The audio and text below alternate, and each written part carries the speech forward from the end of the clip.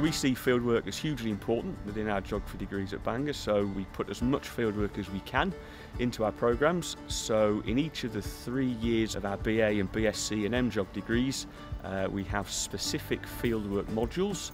The first year, that makes the most of our fantastic local Snowdonian environment to get to introduce to all the key topics that make Snowdonia.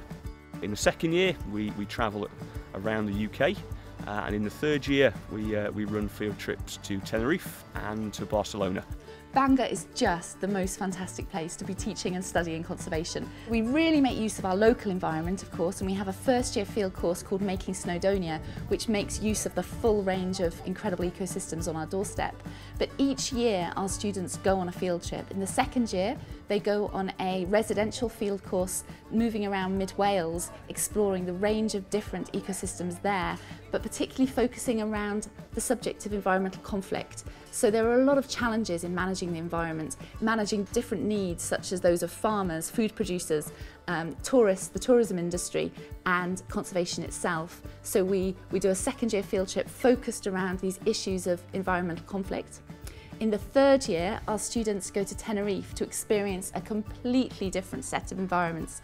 They spend a week on the edge of a volcano in Tenerife. Funnily enough, that field trip, which runs in November, is very popular both amongst staff and students who want to get away from the British winter. We really want our students to make the most of nature's classroom, giving them a chance to really get to know some of our most common native and non-native species, just getting them to understand a little bit about the history of these forests. Why did we plant them? How do we manage them? What are they for? What are they used for?